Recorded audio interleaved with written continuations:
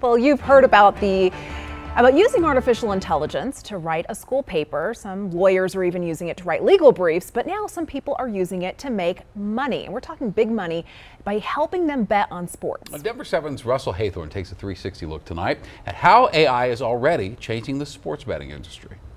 Recent dramatic advances in artificial intelligence. As we've been reporting for months, AI is making headlines everywhere. Used for scripting, for shooting and producing movies. Hitting the news cycle daily. It sounds kind of apocalyptic, the rise of the robots. So we're going 360. This is a really fast-moving technology. You just don't know what it's going to look like in 6 months, or in 6 weeks, or in 4 weeks.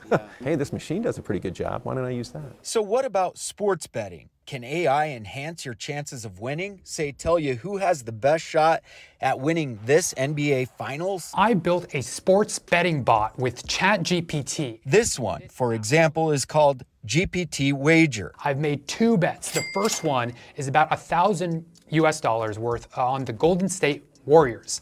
The second one is about $1,000 on the Brooklyn Nets. YouTuber Siraj Raval walks his 750,000 subscribers through the process of using AI to bet. Show me a list of the top 10 most common math techniques to make money from sports betting. And after feeding the bot a little more guidance, show me a list of the top 10 open source odds APIs for sports betting. Raval makes his reveal. Drumroll, please.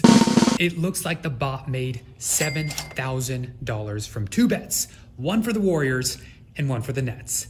Thank you, AI. It's a tool, and people use tools. And anytime you come across something that's going to make your life easier, why wouldn't you do it? But the ethics of AI in sports betting, in business, and our everyday lives is still highly questionable. To me, this is a textbook case of kind of tech bro brazen irresponsibility. Julian Friedland at Metropolitan State University of Denver is one of the most vocal critics of AI. This is kind of a test, a stress test for capitalism. There's some line that's being crossed here that all of a sudden a lot of us are starting to get nervous and be like, wait a second. At the moment, AI is highly unregulated in the US, and with sports betting gaining popularity and becoming easier and easier to use with an app on your phone. So you go straight to the App Store, you can sign up on your couch and you can place bets, be it pre-game or in play. The debate continues about the ethics and whether bots will be a jackpot or a bust for bettors. Russell Haythorne, Denver 7.